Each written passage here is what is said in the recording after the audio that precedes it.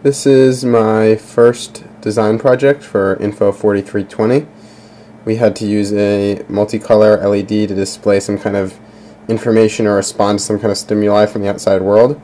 So I chose this stimuli to be my blog, jeremyblum.com, and what I wanted to do was make a device that tracks the amount of people who visit my website, what browser they're using, and what operating system they're using to view my website. So on my breadboard here I have my LED, and I also have an on-off switch for this circuit that's connected to an interrupt on the controller, so I can enable or disable the functionality of the device even if it's in the middle of a cycle, because the LED can get pretty bright and I might want to turn it off. So I have three options here. There's a Python script that runs on my computer, and it runs continuously, and I can choose three options. I can have it send information to the LED about monthly, weekly, and daily blog visits, browser statistics, or operating system statistics. The way I get this data is on my website. It's written in PHP, and I have a script that runs in the footer of every page. It checks first to see if the user is some kind of web crawler like from Google or something, and if it determines that it's not, it's an actual person, it records the time of their visit, the operating system they're using, and the browser they're using. And those are recorded text files, and then once you run this Python script, the Python script will run continuously and download an updated version of the Python file every 5 minutes and send the new information to the LED to change the brightness appropriately.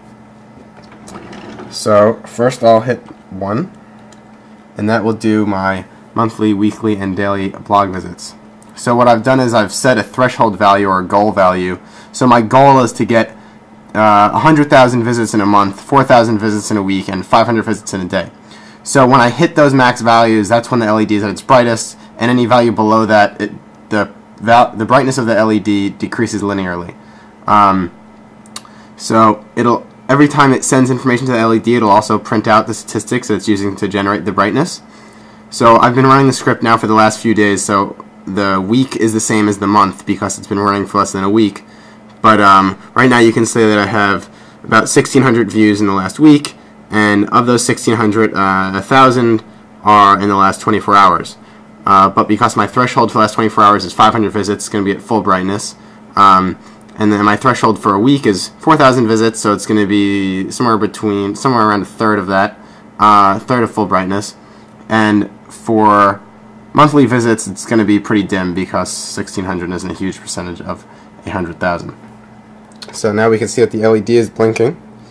And as it shows on the screen, green corresponds to month, blue to week, and red to 24 hours. So you can see that red is at pretty full brightness here.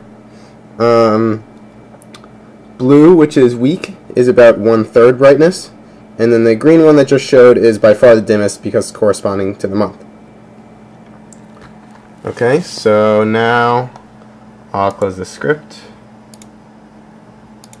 and I will run it again, but this time I will choose browser statistics. So this time I'll hit number 2. So once again, it gives you some information. It tells you that blue is going to be Internet Explorer, red is Firefox, and green is all other browsers.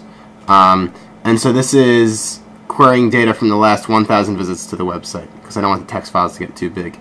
And then they'll give you the percentage printout. So right now, 20% of my visitors are from Firefox, about 20% from Internet Explorer, and the other 60% are using some other browser like Opera or Chrome, or basically anything other than those two. And that sends the commands to my LED. And so green should be the brightest because it's other, and so it should be about 60% brightness. And then Firefox and Internet Explorer, which are red and blue respectively, should each be at 20% of their maximum LED brightness, which is about what you can see by looking at it.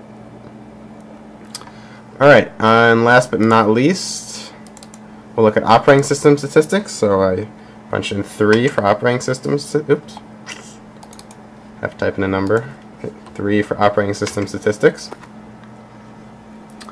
Alright, so blue is my visitors from Apple computers, green from Windows, and red from any Linux variants.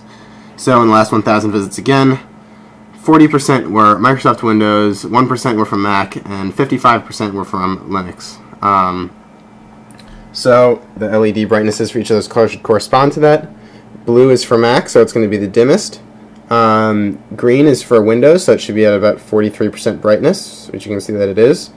And red is for Linux variants, which is about at 54% brightness. So you can see that the green is definitely the brightest there, about half of its total possible brightness. And just to demonstrate the interrupt function here, so I can just switch that on or off at any time. When I turn it back on, it'll resume. So it doesn't have to be done with a cycle or anything like that. So that's what's nice about using an interrupt.